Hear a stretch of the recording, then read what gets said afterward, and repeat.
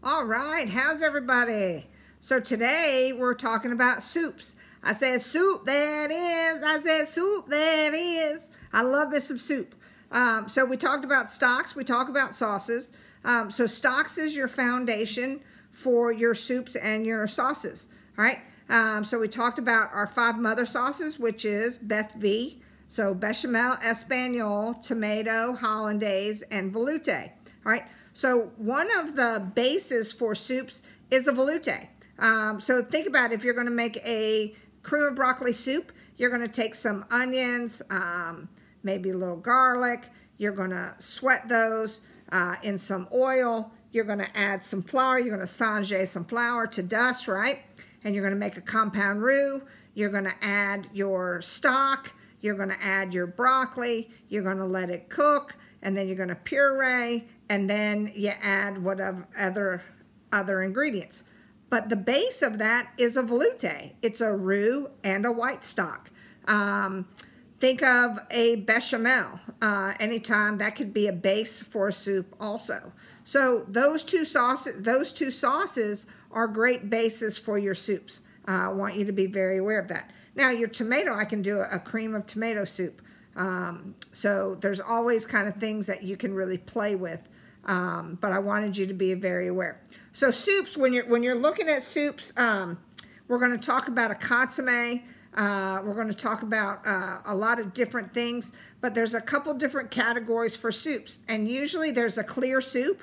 Okay, so think about your broths, your consommé, and a consommé is a clear, fat-free broth. All right. And I'll talk about the components and everything to it. It's a very technical base soup. To me, I say if you can make a hollandaise and you can make a consommé, you can do anything, right? Because they're very technical based. So you have your different classifications. You have a clear soup, all right? You have a thick soup. So think of your cream soups or your pureed soups. Think of it like a cream of asparagus soup or a cream of broccoli. They're your kind of a thicker. Think of a cream of tomato. What are you going to do? You're going to do a shrimp bisque, mulligatawny. You're going to do that when you get into class. That's a little thicker. Think of like those are your pureed soups. But let's say you wanted to do a butternut squash, a creamy butternut squash soup. It's a pureed soup. So anything that your base is having to be pureed, asparagus, carrot, butternut squash, sweet potato, think of a loaded baked potato soup. It's being pureed. So those are those soups. Then you have a bisque. A bisque is a shellfish soup. So it has to have a shellfish stock to it to be a true bisque. But you'll see and I've done it, a cream of mushroom bisque. Sounds better than a cream of mushroom soup, and I can charge 25 cents more, but it sounds a lot more elegant, right? So then you have your chowders. So you have a clam chowder or a shrimp chowder, something like that. So think of chowder, and there you're going to have your potatoes and your clams and your shellfish and all of that. So those are your different classifications. So you have a clear, a bisque, a thick, and a chowder. Okay, but you can also put a corn chowder in there if you wanted to. And then you have cold soups. So cold soups, you know what, we're coming into spring. You could do a cold watermelon soup or a cold cantaloupe soup. So you can really kind of make those nice. Or a vichyssoise. Vichyssoise is a cold potato leek soup. That's a very classical French soup. So, you have those. Now, when you're looking at your clear soups, your broth is a base. So think of chicken noodle, minestrone, anything that it's a clear broth. Think of miso, like a miso soup if you go to a Japanese restaurant. So that's your clear soups. All right, it's a broth based. Everything else, the noodles, the chicken, the vegetables, those are garnishes when you look at a soup. So, and then you have a consommé. So we're going to talk about starting a consommé. So usually a consommé, you can use chicken stock, you can use veal stock, you can do any kind of consommé. I love a good chicken consommé, and I've played with it many times. I've done a lemon chicken consommé. I've done like a lemon basil consommé, so it's just kind of adding other ingredients. But your basic consommé is this. So you're taking a cloudy stock and you're making it clear.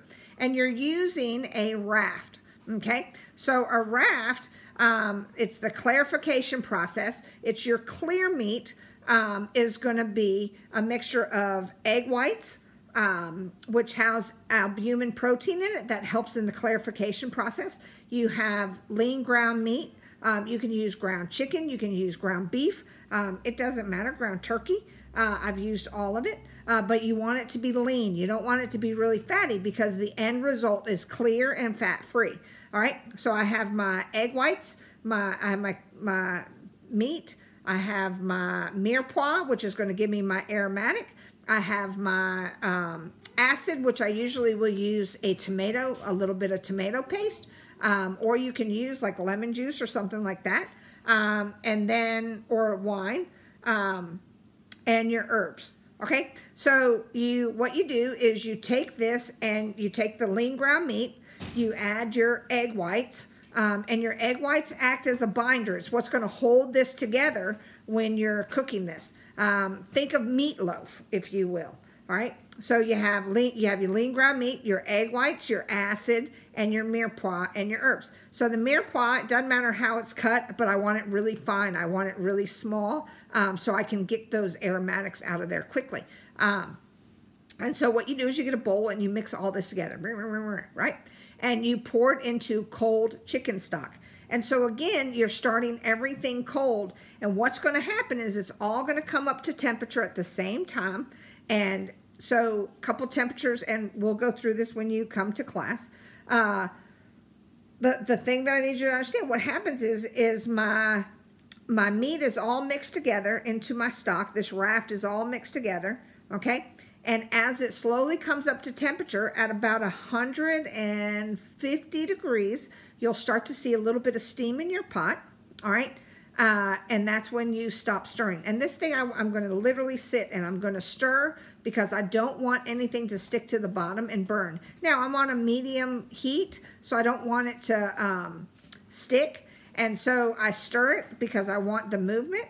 And at about 150 degrees, once I start to see a little bit of steam, what happens is at 160 degrees, my raft rises. And so everything rises to the top, and all of a sudden, I have this kind of meatloaf, this kind of filter at the top where I want it to simmer, and I'll let it simmer at 185 degrees.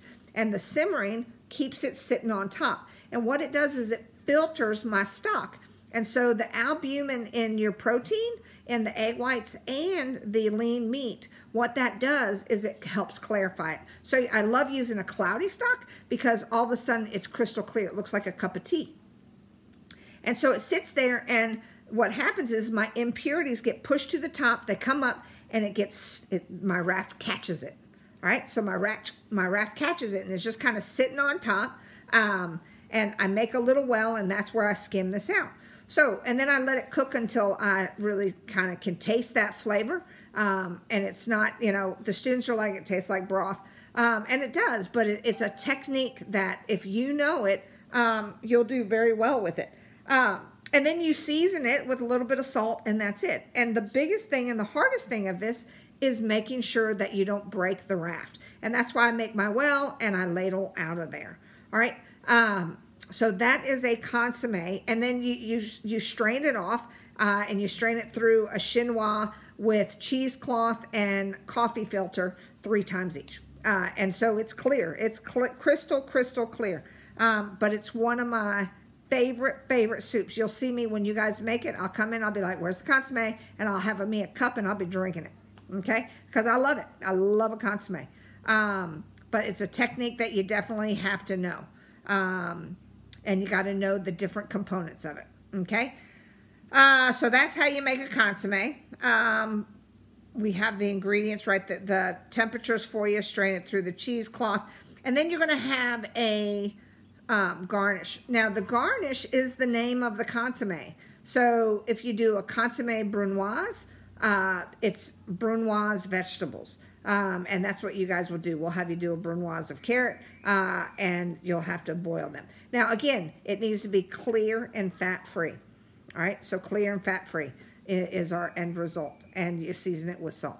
And back in the day, they used this, you know, Escoffier and Carême, they used this to, they would add gelatin and aspic to it, and they would use it on aspic platters and kind of have a flavored jello, if you will, and put vegetables in it, and their galantines that you guys will make when you're in Garde Manger, and their terrines. So it's very good and used. You don't see it used as much. I made consommes when I was in hotels. I would make them for my specialty menus. If I had a 6-course meal, I would always put a consomme in there because it was light, it was flavorful, and it kind of broke things up, and it wasn't very filling because it's a broth.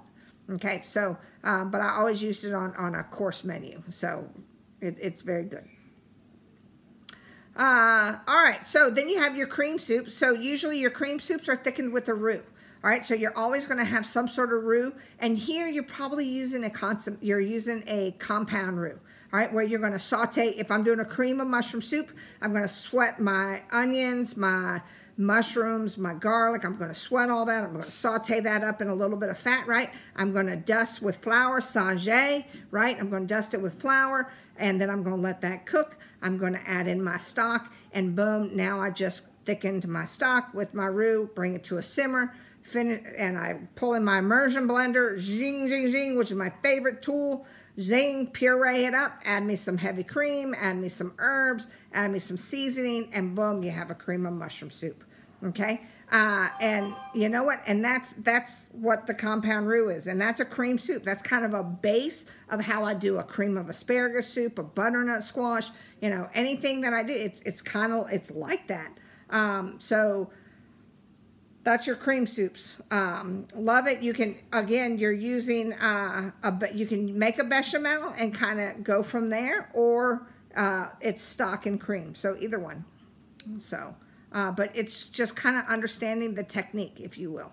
As I said, a velouté is a base a lot of the time for the pureed soups. You guys will do a cream of broccoli when you guys are in class.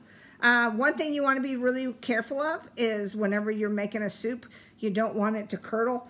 Cream can curdle. I've had it curdle on me just a couple of times. So you want to make sure it's heat sensitive. I will tell you this, milk is a lot more heat sensitive than cream, all right? Because the cream has the fat in it, so it's not going to break down on you, okay? And so it's not as heat sensitive, but milk, you boil it, it will curdle sooner or later. It will just literally separate. You'll see it. It's nasty. So don't ever boil, and you can burn it.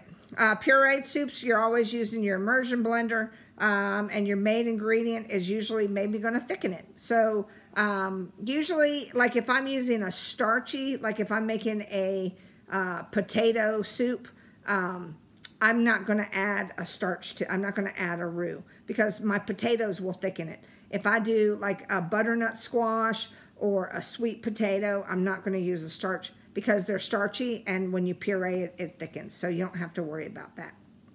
So, which is nice. And other soups, you got the chowders, the bis. And you can see with your garnishes, you want to have a little bit of garnish. A garnish is just an accent. All right, it's nothing, you don't want to have your garnish that covers up the bowl. You want to show off your soup, all right? So when you guys start, especially when you get into this class, you're going to start presenting the soups to us so we can taste them. And you want to present them and have a garnish with them. The garnish should be edible, all right? You don't want to use a cinnamon stick. You don't want to use a dried bay leaf. You want to use something that's edible. If I do a butternut squash soup, I usually will do some caramelized apples because I took some apples and pureed it into my soup. So I always try to use whatever's in that soup as a garnish. So it will accent it. So you always got to like that. Bis are generally with crustaceans, which is your shellfish, okay? we're going to make a lobster stock, and then you'll use that for your base of your shrimp bisque, which I love a good shrimp bisque. It's one of my favorite soups. And if it's done correctly, it's really, really good. So you never know from that.